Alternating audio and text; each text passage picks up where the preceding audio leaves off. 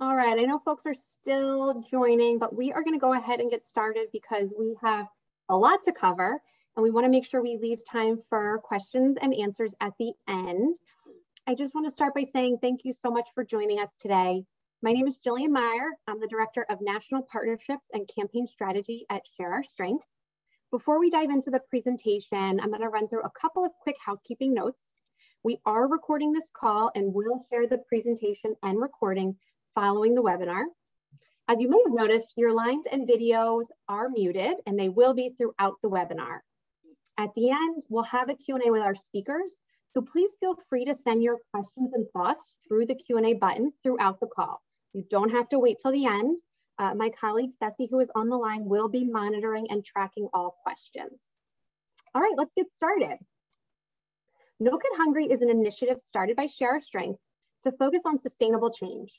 The difference between just feeding a child today and making sure they never go hungry again. As an organization, Share Our Strength is committed to creating equitable and just communities. As a part of these efforts, we teamed up and funded a new survey with the Protecting Immigrant Families Coalition on the impact of the harmful public charge rule policy on immigrant families. Our goal was to gain a deeper understanding of the barriers keeping immigrant families from accessing programs that help feed, house, and care for their children. This research will help inform culturally responsive outreach strategies with trusted partners like the National Immigration Law Center and Unidos US. These survey results will also be foundational to our advocacy efforts with policymakers to mount outreach campaigns to help mitigate the lingering effects of the public charge rule. On today's call, we'll walk through a quick overview on the background of the public charge rule and the scope of the problem. You'll hear about how the chilling effect persists and how that affects immigrant families. Then we'll dig into the research and hear Gabe's analysis regarding what we learned. Finally, we'll open for Q&A and then highlight some existing and upcoming resources. I'm so excited to introduce our speakers today. First up, we have Ed Walls. Ed is a consultant to the Protecting Immigrant Families Coalition, leading its communication efforts. Since 2018, PIF's outreach efforts have generated thousands of news articles, tens of millions of digital impressions, and 266,000 public comments, the most ever on a DHS regulatory proposal. We're also joined by Zaira Diaz Hernandez. Zaira has been with the Hunger Free Colorado organization for almost 3 years and has dedicated her work to direct client service through the in-person outreach program and statewide food resource hotline. Finally, we have Gabe Sanchez. Gabe is the Vice President of Research at BSP Research and formerly was a principal at the research firm Latino Decisions. Gabe is the founding Robert Wood Johnson Foundation Endowed Chair in Health Policy at the University of New Mexico and the director of the UNM Center for Social Policy. With that, I am going to hand this over to Ed. Hello, good to talk with you all today. Before I get into talking a little bit about PIF, I just want to say thanks to all of you for participating in the conversation today. Special thanks to Jillian and the No Kid Hungry team. Without No Kid Hungry support, this poll would not have been possible. We also really appreciate the opportunity to talk with all of you and your ongoing partnership and your interest in sharing some of the materials that you all can use to help immigrant families in your communities. As the slide says, PIF is a pretty large coalition now of nonprofits. One thing to emphasize there is that it's really the diversity of our partners that make PIF special and strong, right? It's immigrant rights organizations, it's advocates for communities of color, it's also healthcare providers and health advocates, and it's nutrition services providers and nutrition and food security advocates, and it's a wide range of human services partners who are all committed to ensuring that immigrant families can access the help and support that every family needs to thrive. Just a quick plug to join a working group if you're interested in the coalition. We always would love more food security partners. Next slide, please. So the public charge regulation is sort of summarized really effectively here. I'm just going to underscore a few key points. The first really is that the public charge requirement applies in only a very narrow set of circumstances. It applies when a person who already has a visa shows up at a port, like a land port, a seaport, or an airport, and applies for admission to the United States, or it applies when a person who already holds a lawful temporary status, like a visitor or a student, applies for permanent residency, or what's called a green card. It doesn't apply to almost everyone else, right? So it doesn't apply to most non-citizens, including folks who already have a green card or who hold one of those other statuses like a student or a visitor and don't want to change their status. It doesn't apply to folks who are refugees or asylees, or who have special statuses for crime victims, orphans, or other humanitarian immigrants. It doesn't apply to folks who are undocumented, in large part because those folks are largely ineligible for many public programs anyway. And it doesn't apply, especially important to note, that it doesn't apply to United States citizens. And that's really key because the vast majority of immigrant families are mixed status families, where, for example, a parent may be a non-citizen, but one or more of the kids may be citizens. And so it's really important to be clear that this policy has not ever applied to US citizens. It's also true, as the slide suggests, that the Trump Department of Homeland Security did dramatically expand the number of government programs that were counted under the public charge determinations, specifically mentioning for the first time in the country's history, SNAP, Medicaid, and Section 8, which is a housing subsidy program. I'm not going to go into the details of the Trump policy because the most important thing for folks to take away from it is that it doesn't exist anymore. In March of 2021, the Biden Department of Homeland Security reversed the Trump policy, and so we're now back to the old public charge policy that was in place pre-Trump. However, as the slide describes, the chilling effect, the idea that one might not seek healthcare or food security assistance or other social services because of a public charge concern, that effect was much wider than the narrow circumstances to which the regulation technically applied. In fact, the reach was measured in the millions, as the next slide will illustrate. Sort of the first estimate that we got of the chilling effect was an estimate by Manat Health in 2018 when the proposal first came out. And Manat guessed that it would apply to as many as 26 million people throughout the country. Importantly, those are overwhelmingly families of color, and they're largely families with children. Also important, only about half of the people who Manat estimated would be covered by the chilling effect were non-citizens. The other half of the folks chilled by this immigration policy were United States citizens who live in immigrant families. So an important note that this has an impact on a family by family basis and sweeps millions of families in. It's also important to note that beyond the 3 programs the Trump administration specified in its policy, the chilling effect reached programs that were never mentioned, including the Children's Health Insurance Program and WIC, both of which were never mentioned in the final Trump policy, but both of which had chilling effects. In summary, before I hand it over to Zaira, the resulting chilling effect cut deep and especially impactfully during the pandemic. We saw news coverage documenting California families going to SNAP centers and withdrawing from the program. We saw stories about moms going to WIC clinics and returning breastfeeding equipment. In New York, HIV positive immigrants reported avoiding getting the AIDS medications they needed to stay healthy because of public charge concerns. It contributed to lower COVID-19 vaccination rates in Utah, and it drove reluctance among immigrant families to seek FEMA disaster relief from the wildfires in Colorado. And with that, I'll turn it over to Zaira, who can talk more about the impact on the ground. Thank you, Ed. And thank you again, everybody, for being here and joining us today. So once again, as mentioned before, my name is Zaira Diaz-Hernandez. I am the Client Empowerment Coordinator at Hunger Free Colorado. And so just a little bit of information of who we are. Hunger Free Colorado is a statewide nonprofit organization. We work with SNAP outreach partners, advocacy outreach organization, and of course our statewide food resource hotline.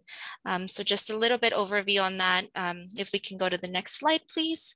It's just, our mission, Hunger Free Colorado, We do want to connect people to food resources to meet existing needs and drive policy systems and social change to end hunger. So with that, we are just going to talk a little bit of what we've seen on the ground, since most of our work, I mean, it has to do with a lot of it, but through our food resource hotline and outreach partners in our outreach program as well, we have seen that, you know, through time or over time, we have viewed the chilling effect, of course, through the food assistance lens. We started seeing an increase in the immigration-related fear in accessing benefits, in this case, specifically food assistance benefits, all the way back in 2017. And we saw that first when the public church executive orders leaked. And then, of course, there have been spikes of, you know, here and there, seeing that same chilling effect coming and going through the information that we receive since then. We are constantly speaking and talking to our Colorado families that are looking for food assistance programs and trying to confirm, you know, any updates on that. But just a little bit to go over it, like Ed was saying, the chilling effect has spread far beyond just those programs listed in the 2018 public charge rule. Of course, families, we've seen, as Ed mentioned, you know, families not wanting to apply to other programs like WIC or even the school meal applications, programs that do not have any immigration-related requirements. And unfortunately, that can be a little bit hard just because we are seeing it not just, you know, in Colorado, but everywhere around. So families that have not been wanting to apply for this also, or sorry, we've also seen families who do not want to access other food resources like food banks or food pantries that in most cases do not require any immigration related questions or even proof of identity in most cases. So we have seen a low on families accessing those. And as mentioned before, those families specifically, more, you could say, families that are mixed status households. And again, as I mentioned previously, those are families who have at least one non-citizen or one person who does not have a status in the household. Of course, we have seen that those situations have gotten better as time has passed. And of course, when the Biden administration blocked that rule that no longer included, you know, any of the programs before or SNAP in this case, we have seen that things have gotten better, but it does still require a lot of information to be provided to our communities, a lot of information and training for our current staff. And for that, Hunger Free Colorado, as always, has been training our staff to speak to our clients that reach out to us via our outreach partners, our outreach program through our navigators and specialists, and also our food resource hotline. We also host public education events very similar to this, where we speak to our communities or people that are assisting families through the SNAP application or any food resources, And we're also constantly creating food assistance specific materials to fight the chilling effects. And this is something, again, that we've been seeing since back, 2017 till now. So it is very important to know that I think for Hunger Free Colorado, it has been key for our organization to connect to communities and really build that relationship, that trust, to know that it is important to hear the community and then bring back whatever that community is requesting. In our case, is just constantly, as I mentioned before, training our staff, but also providing this information and education for our community so that just as unfortunately this spreads, via word of mouth, those materials for facts and the new rule block and everything can also spread. And of course, later on we'll see this, but just if ever is needed, Hunger Free does offer a public charge specific part on their website. If you are looking for any resources or just information on how to provide this to your communities as well, or for yourself, you'll see that in the resources links towards the end as well. And I'll go ahead and pass it over to Jillian, please. Thank you, Zaira. And now I think the moment we're all waiting for, let's hear directly from Gabe, who conducted the poll and analyzed the results for us. Gabe?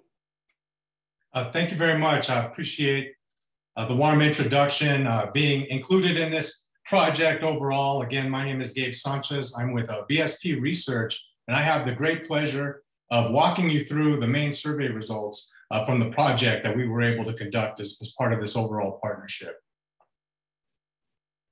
I'll give you a little bit of a heads up that I'm going to be speaking for roughly 20 minutes is what I'm shooting for, walking through a ton of data points.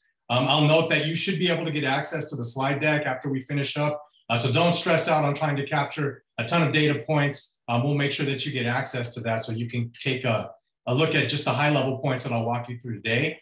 I'm not going to spend a ton of time walking through the methodology. I could obviously answer questions that you might have at the back end in our Q&A section, but want to give you an idea of really the robust sample size that we had for the survey of 1,000 completed interviews with adults who either live in mixed status families, who have family members or close friends who are non-citizens. We actually had a large segment of undocumented immigrants as well in the survey sample, so it really is very robust. You see the survey fielding dates. We did this survey in September of 2021 and used a mixed mode approach where we captured folks on both landline and cell phones, as well as online interviews. We really stressed casting as wide a net as humanly possible with our sampling designs, particularly when we're trying to reach out to immigrants, mixed status families, and the undocumented population. Being able to reach people where they are in terms of how they feel comfortable answering surveys is really critical. And at BSP, we really take great pride in that. I'd like to thank the funders who invested the resources necessary to do this survey as well as it was done. All of these things require resources, and particularly being able to ensure that we had representativeness by having the survey available in all the language that you see in front of you. Again, thank you to the funders for listening to us and trusting us in that suggestion, because we want to make sure we hear from all segments of this community, not just those that are comfortable taking the survey in English. You see, we had many response options that gave people the opportunity to pick 1, 2, sometimes 3 response categories. So if you see me walk through the results and you see that it doesn't add up to 100%, note that's by design. A couple things I really want to stress about the sample is one, the racial and ethnic diversity of the sample. You see, of the 1,000 respondents, 47% were members of our AAPI community, so that's 470 respondents. 500 were Latino, or 50% of the sample, and then the other small segment were made up of other racial and ethnic groups that fit, again, our screening criteria.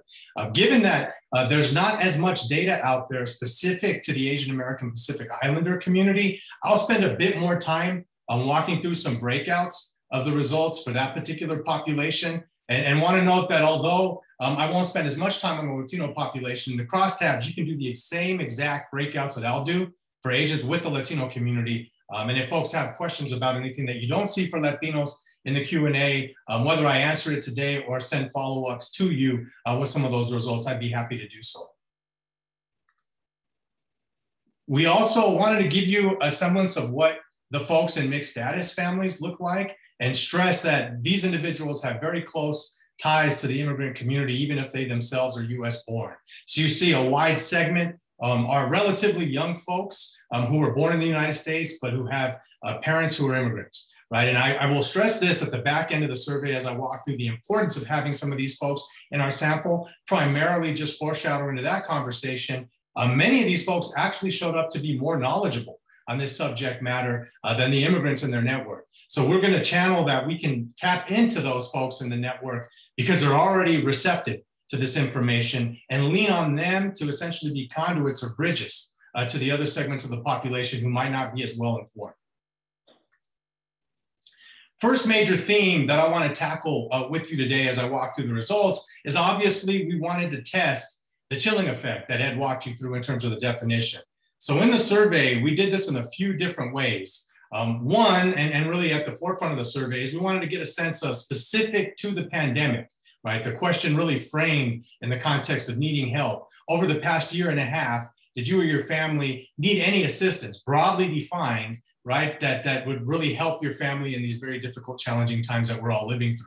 You see that at the end of the day, 40% of the full sample indicated that they or their family didn't need any help in terms of government assistance programs. But you see the other 47% here directly said, absolutely, over this very difficult time period, they have needed some help in the context of assistance. I will say that 13% that when they were pushed indicated they weren't really sure if they needed assistance or not because of social desirability bias. always part of the context of survey research, I would interpret those 13% probably do need help, just weren't quite comfortable expressing that, especially very early on in the survey.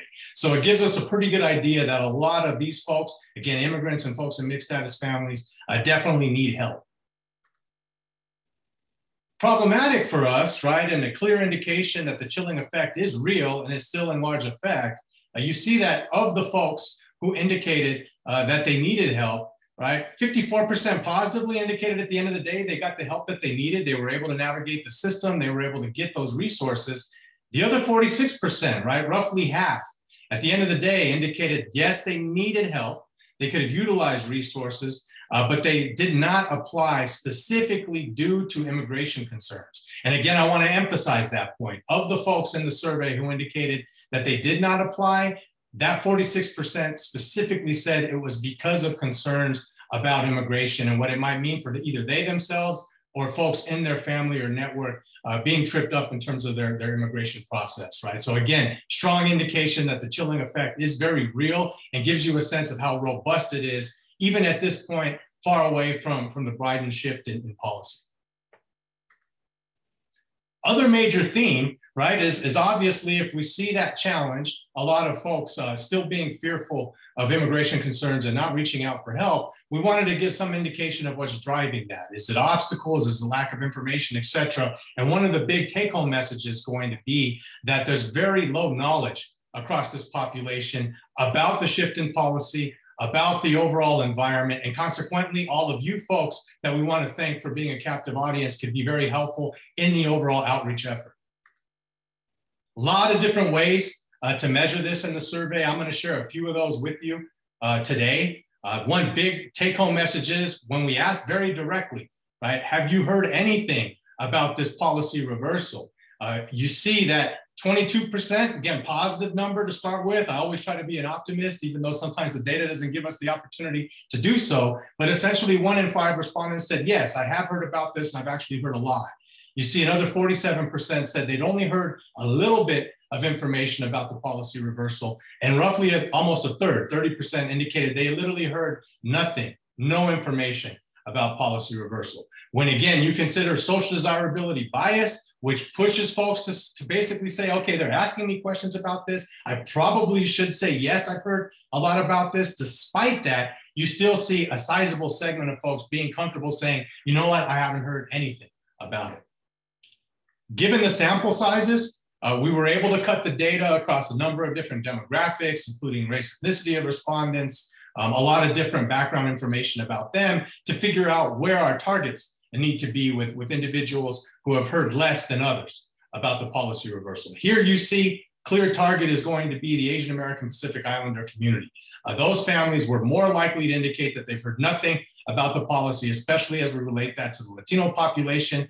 And unfortunately, we're more likely to indicate they've only heard a little bit about it, less likely to indicate a lot. Just to give you some other breakouts from the crosstabs on this dimension, there's clearly an age factor as well. Younger respondents were more likely to indicate that they've heard about policy reversal, so we know we've got challenges with the older segment of the population. And also, when we looked at the partisan dynamics across the sample, whether they were Democrat or Republican, folks who have a party attachment, more informed about the reversal of policy. We think this is probably because they're getting information, good, bad, or ugly, right, from their partisan connections. The independents in the sample, much more likely to indicate that they've heard nothing about this, right? So again, it gives us some indication of where our targets need to be with information outreach efforts.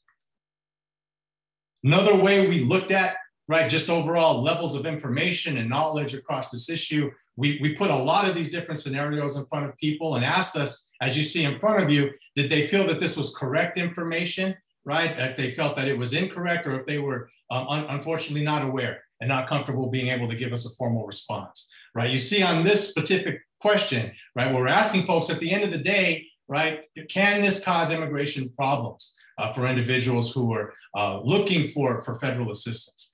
You see some variation based on race, with again confirming that the Asian American Pacific Islander community are targets for us. They're not only more likely to get this incorrect in terms of their response, but you see more likely to indicate they're not quite sure at this point and weren't comfortable putting a response.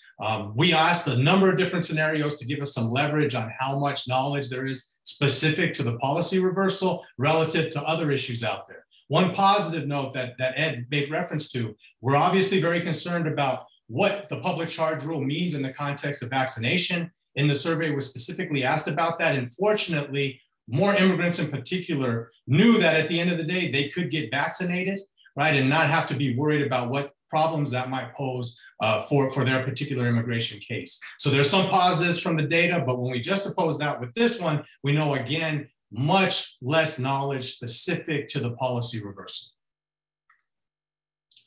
Good news for you, we didn't want to just leave you with the challenge and not give you any ammunition for anything to do about it. So the survey actually spent a lot of time focused on messages that we tested in the survey to give you some indication of what messages to use if you're involved in the outreach effort and you want to try to inform more folks in your own professional or personal network about the shift in reversal in policy. Again, we have a lot of opportunity to break out these messages for different subgroups of the overall population. I'll spend a bit of time with you talking through these messages. I want to tell you in advance, you're going to see these variations of these same messages a few different ways in the survey. So I apologize if there's some overlap. And in fact, I won't read all of these to you because again, I want to save as much time as possible at the back end for Q&A, but wanted to give you first and foremost, folks always ask me this, hey, professor, it's great that you've got all these nuances for micro outreach efforts, but can you just tell us what at the end of the day were the top performing messages?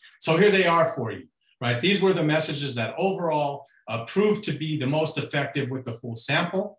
You see on my left-hand side here, the government recently made some immigrant families with children eligible for child tax credit payments for up to $300 a month, claiming the child tax credit will have no immigration consequences for you or anyone in your family.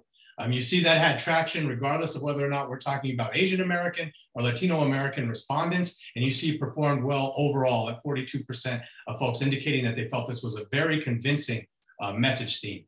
Right? So the other one, your family counts on you, and you always do what it takes. And applying for public programs like WIC and SNAP will have no immigration consequences for you or anyone in your family. Find out how WIC and SNAP can help you get your family the food that they need, right? I think things that I want to point out, and I'll elaborate on this later in my presentation, is that in both examples, we're referencing specific benefits that the population can take advantage of. We've tested a lot of these in different surveys. We consistently find that when you're very specific, especially with the resources that folks might be able to gain access to, it tends to be received much more positively than if we think about more broad messages or even aggregate out, you know, that there's millions of dollars available for folks, or that you could take advantage of for up to a very large aggregate amount.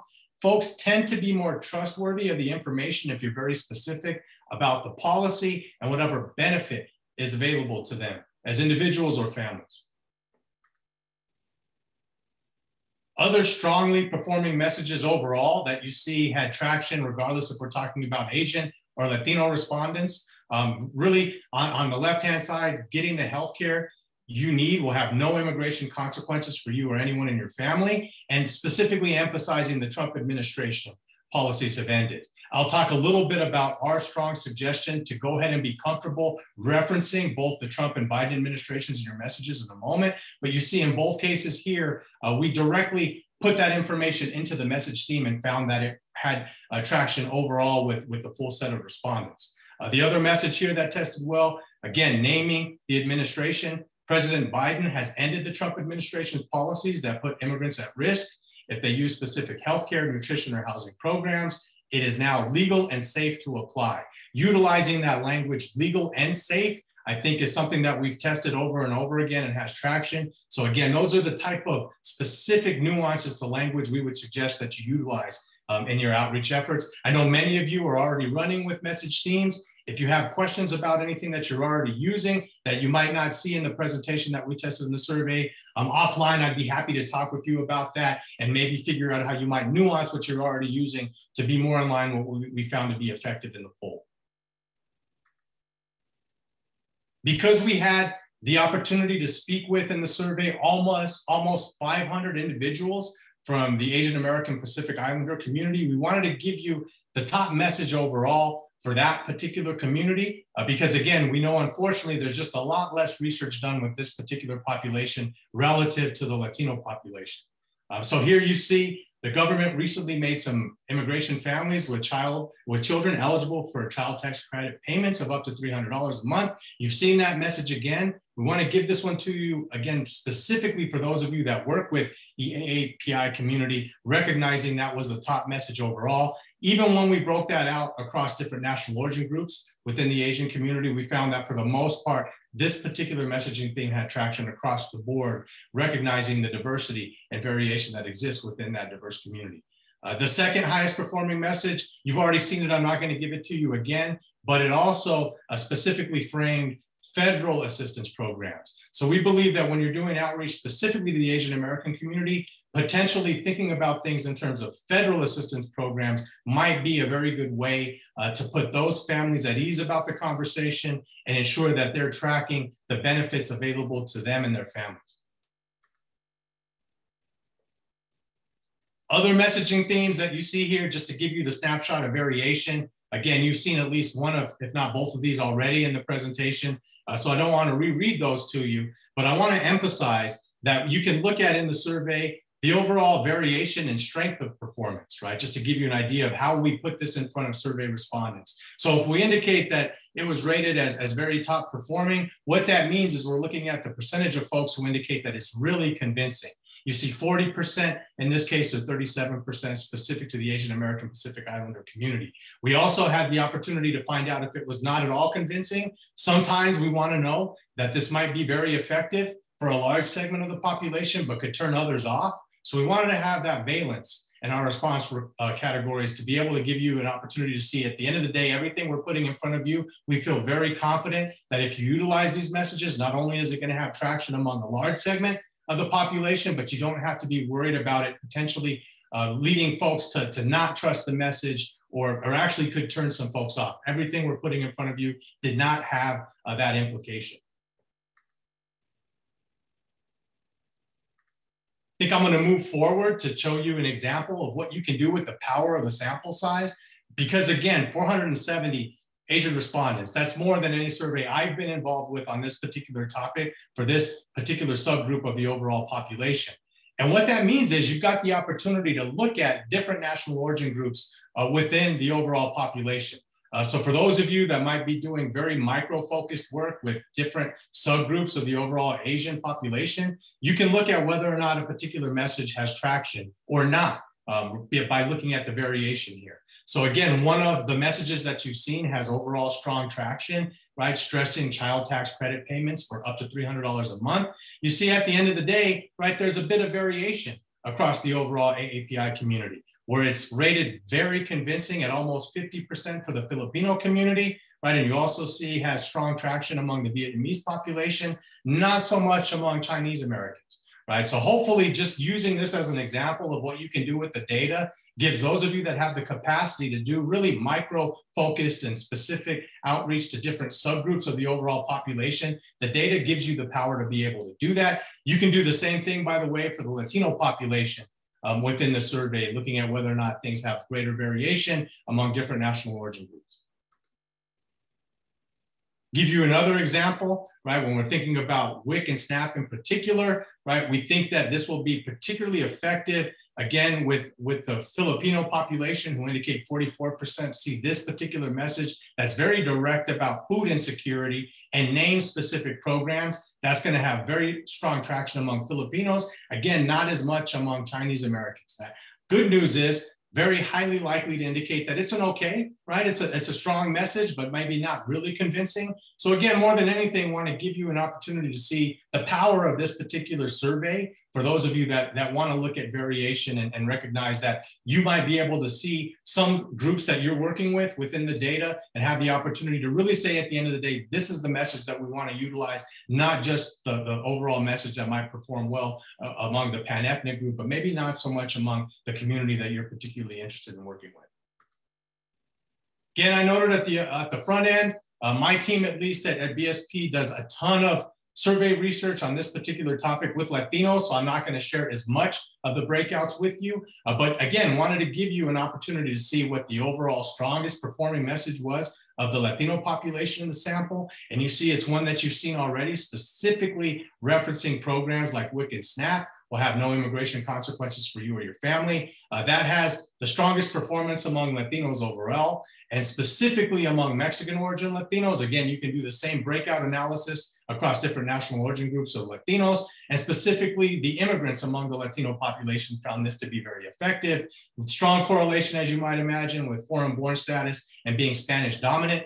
This performed very well among the Spanish dominant Latinos who took the survey in Spanish. So that gives you an idea. If at the end of the day, you want to know what message should we use, particularly for Latinos, this is the one that we would recommend.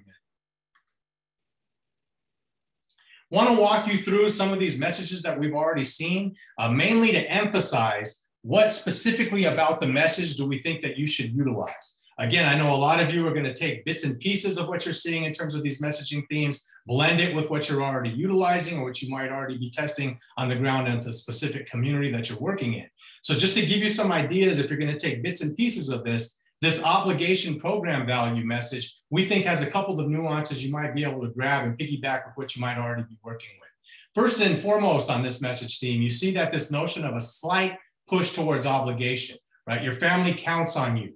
Right? We're giving folks some confidence that they matter, right? That they have efficacy within their own family unit. And you always do what it takes, right? That's that slight obligation orientation to this theme. And also, again, emphasizing the specific value of a program, right? This program, WIC and SNAP, can help you and your family get the food you need to thrive, right? Emphasizing what it is that has value to those individuals and their families, we think is going to be key, right? You have to emphasize that there's some benefit. And I think this messaging theme gives you an opportunity to see what that might look like. We wanted to know, right, that I've heard a lot of questions when we've given this presentation and other audiences, should we be specific about the president's name, right? And the administration that we're talking about. We believe absolutely, yes, you should feel comfortable doing that. Number one, for a lot of folks you saw, even if they're informed on this issue, it's that they're casually informed, right? They're not really drilling down and tracking this information as much as you and I do, right, in our everyday professional lives. So by referencing the administration, right, President Biden has ended the Trump administration policies. I think it gives folks a timeline to think about this and say, oh yeah, there was a different shift in presidential administrations. It makes sense that the policy environment would shift along with it. The other reason I really want to stress utilizing the administration is we all are going to work collectively to try to get the federal government and the Biden administration to really lead an information outreach effort.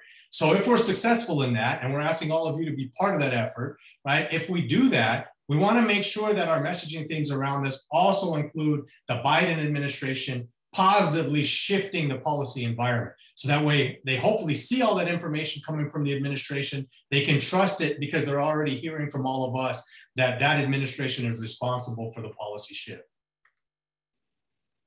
Again, another example of concrete program value, emphasizing $300 a month. At the end of the day, families want to know, if I take a chance, I'm a little bit nervous about this, you're reassuring me that I don't need to be, what's in it for me, so to speak? And messages that really stress at the individual family level, what's the value, is going to have traction. Again, as I noted earlier, we've tested a lot of different variations on this. I've seen a lot of messages that might aggregate out, right? There's millions of dollars available to families through the child tax credit programs. Those are not as effective as emphasizing at the individual micro level what is available to you and your family, right? Where this one is an example of that specific and concrete program value. Again, if you're doing your own messaging, maybe take bits and pieces of this that we've tested and proved to be effective and put it into what you're doing on the ground. Give you another example. Some of you might not be comfortable emphasizing the very specific, whether they're federal or state programs, folks might be able to gain access to. So this one is a little bit more passive and less specific, right? Emphasizing that you can get the health care that you need and it'll have no immigration consequences for you or anyone in your family, but not naming a particular policy area might be advantageous. And you see, even though it's not quite as effective as those that are specific, still test very positively with a high segment of folks indicating that it's really convincing.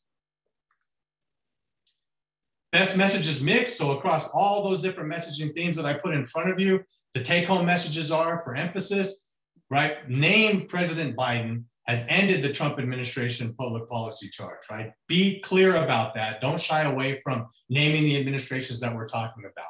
Providing a gentle reminder of family obligations, right? Noting that they have efficacy, right? They have power to be helpful to their families, we think could be effective. And at the end of the day, again, emphasizing concrete values of public programs. And again, I'll emphasize at the micro level, at the family level, rather than at the aggregate or the overall.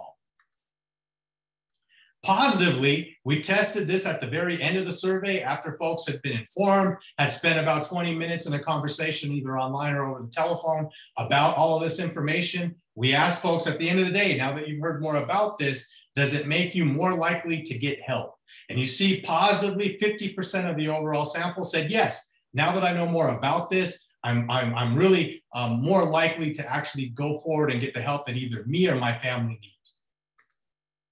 Similar to what we found in terms of overall information across the overall population, although the Latino population was much more likely to indicate that, yes, they would go and seek out help after being more informed about this, we see a bit of a gap, right? Almost 10% difference where the Asian American Pacific Islander community positively at 45%, but not quite as high as among Latinos. So we know it's going to be a little bit more effort, right, to reach out and engage the Asian American population, which is why we wanted to give you so much information in the messaging side of it, to give you the tools you need to be part of that effort, to bring them onto the table, to get them as high as we see for the Latino population. Folks are probably in Q&A going to ask me a bit about why I might think that's the case. So to just meet that here, we found across a number of different data sets that we think it's because the Latino population has been more the direct target with any inflammatory information and language, particularly as it relates to the political climate about immigration. And consequently, the Latino population is much more actively seeking out information about this because they recognize they might be a greater target. Asian Americans, on the other hand, are typically not the forefront of negative conversations politically about immigrants and immigration. So consequently, they might not be as worried about this as Latinos. So again, that gives you some idea of where our target needs to be, more emphasis on the Asian American community. Moving quickly to information sources, if we've given you those messages, obviously we want to spend a little bit of time talking about how to reach these individuals with these well-tested messaging themes. You see the most common source of information when we asked the full set of respondents was the television and TV news, right, at 59%. Right? That's not to say that those of you that don't have the budgets, we know getting on TV is expensive and might not be an area that all of you can utilize and emphasize. So we want to point out that there's less expensive vehicles that also prove to be very effective, including social media, friends and family, right? So utilizing networks that you might already have access to, whether that's thinking about tapping into social media, can also be very effective. And that 59% number, we always have to put some context to that. Keep in mind, because of the pandemic, more people are at home, right? And paying more attention to television than they would be in an ordinary environment. So for those of you that might be scared by this number and say, we don't have the budgets to do TV, don't worry about that. We know that you can be effective in other realms. And one of those is pushing government to provide direct outreach. As I noted, we've been really pushing the Biden administration to take the lead on a very extensive information outreach effort. We know that will be effective because you see 28% of folks indicate that they trust information coming from the federal government, and that's where they're getting their information from. And also 20% with the state government, right? So those of you that have access points to your state and local government, as well as the federal government, lean on them. Emphasize what you've seen in this poll, that although all of you that are on the advocacy side have done the great work to get this policy reversed, our work is not over because unfortunately we need a lot more information saturated within the community. We know that your work, the work that you're doing on the ground, moves needles, right? Many of you work with friends and family across networks, newspapers at the local level, community organizations and nonprofits, all of you that have trust with these particular communities and are already emphasizing outreach efforts. We know at the end of the day moves needles because when you put all that together at 82%, it's more powerful than TV outreach. So keep doing the work that you're doing on the ground. Hopefully with some more of these messaging themes, you can continue that effort to really push particularly through friends and family networks, right, this information and saturate this particular population with information to overcome misinformation, as you've seen also lack of information being a challenge for us. This is particularly important with the Asian American population in those families, because at the end of the day, when we contrast that with the overall total population, we see that they rely on their personal networks and social media to a greater extent than the overall immigrant population. So for those of you that are doing that work, continue doing it. For the rest of us, let's think about how we tap into those existing networks, particularly personal networks of friends and family. I think that will be a vehicle for us to be able to, again, help inform the Asian population, who you've seen across the slide deck already, is a target for us because they're more likely to indicate that they haven't heard anything about the policy shift, and unfortunately more likely than Latinos to indicate they're not quite sure about whether they can be safe and feel comfortable reaching out for government assistance because of the fear of deportation or having complications with their immigration status or that of their families. Last couple of slides, I promise, and then I'll close things out and open things up for Q&A. Remember at the front end of the slide deck, I said it was a positive thing that we actually had some US born folks in our sample. The reason for that is we believe that naturalized immigrants and folks that are born in the US might be very effective messaging targets for us to help move the rest of the population forward.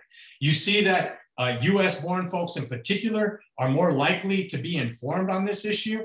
We find that across my discipline of political science as well as sociology, particularly non-citizens tend to have lower rates of efficacy than their US born counterparts. So those folks that are US born in mixed status families, have friends and family in those networks, might already be receptive and not as worried, right, to be able to utilize their networks to get information, translate that information, et cetera. So in particular, US born children of immigrants tend to have more awareness of their rights as US citizens and are more likely to see inequality and injustice in the world, and therefore consequently for us, and the good news, more likely to be champions on this issue.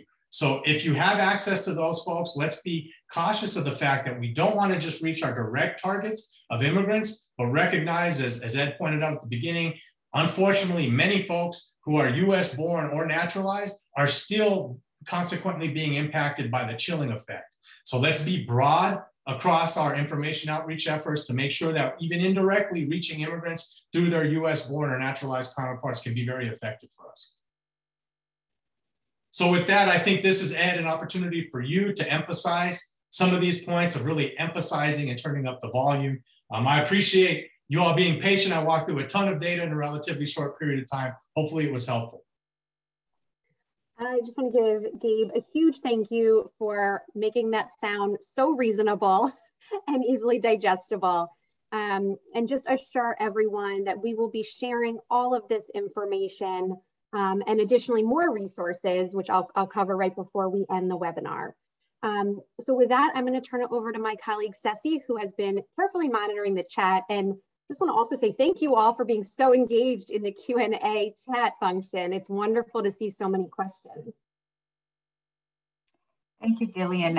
Absolutely. We have some great questions. We're going to try to get to as many of them as possible, but if we don't, we will follow up with you individually.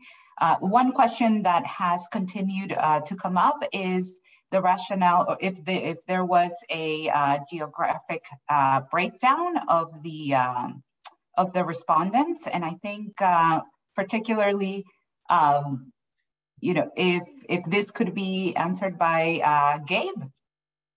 Yeah, I'll take that. I knew that one was coming. There's always, I know all of you are doing work specific to your geographical context. So I will say that we have cut the data looking for either regional variation, finding out if different pockets across the country vary in any important way. And for the most part, we didn't find any statistically significant differences. Where we do see gaps, if you will, is largely based on other demographic factors like those that I provided for you. Age being a big one, where we're finding that older segments of this population tends to be less informed, for example. So good news is not huge variation based on region. So those of you that are doing very place-based work, I don't think you need to be worried about any of these messages, for example, not testing as well in your jurisdiction. Thank you. Another question, and I think it's a really great question. Just to clarify here, it says, so 100% of the people that needed help but didn't apply said it was due to immigration concerns. Were there any other reasons they didn't apply?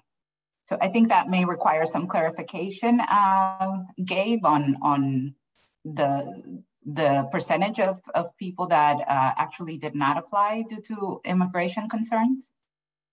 At least in the question that I presented to you, everybody there that indicated that they did not seek resources, even though they needed it, it was specifically because of their immigration status or fear about that.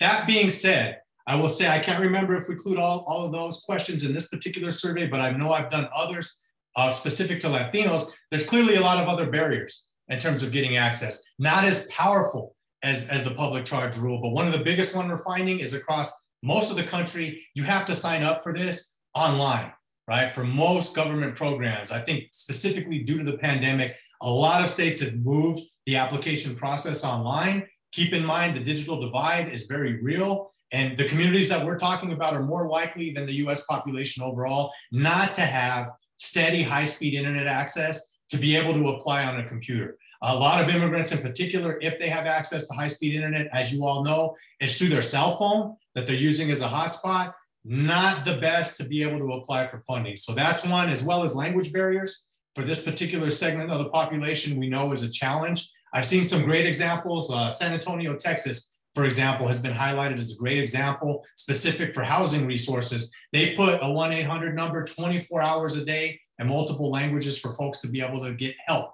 in applying for resources. Long-winded answer. Hopefully some of that was helpful. Thank you.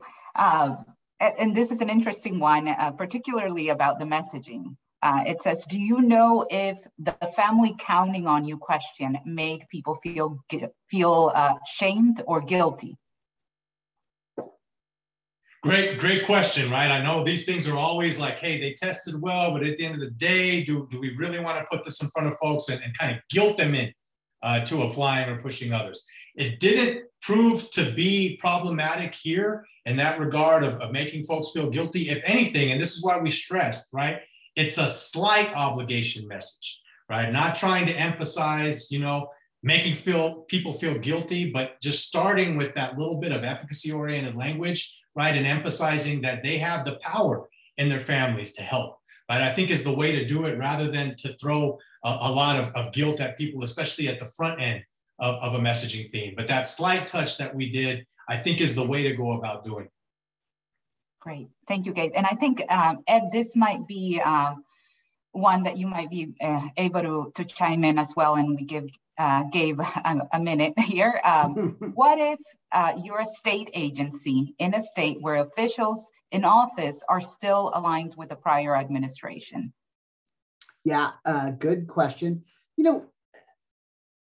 There are a lot of immigration-related barriers that are not changed by the reversal of the public charge regulation. So, for example, if a person is undocumented or has an undocumented family member, there may remain some risks associated with going into a government office and applying for help, right? So there are a lot of states where of course, the federal agencies are constrained by law from sharing information that could put someone at risk, but there are risks that remain. So I think there's good reason for concern from folks who are not documented. And even if one is documented, anti-immigrant actions by state or local officials are understandable causes of concern. So we certainly don't want to oversell this. What we do want to send as a message to immigrant families is that the federal policy has changed significantly, and not just this one, but a suite of anti-immigrant policies implemented over the prior few years have been reversed since 2021, and that is encouraging. There are also a number of states that are making safety net programs more immigrant friendly, and all of that, including Colorado, and all of that gives a reason for hope that things are changing in the right direction. Sorry, I don't have a better answer on that one, but I hope that's helpful. No, thank you. And I know I want to acknowledge that we have several more questions, but we are at about time. We will follow up with you afterwards. And just something that kept on popping up in the chat was also in the Q&A was if the information will be available in Spanish, and it will be, as well as the PowerPoint and a recording of the session. And I think, Jillian, you will talk a little bit more too. There's a lot of interest in additional resources and messaging, et cetera, to help spread the word. So I think this is the perfect moment to talk about what's next. Yeah, and we are so excited to see all these questions because this will actually be super helpful for informing what's next for us. As you can see on this slide deck, we do have some resources we want to highlight that are already prepped and ready to go. For those that might have missed the original survey report, you can find that under the No Kid Hungry micro report link. But there are also a lot of resources we're working on now.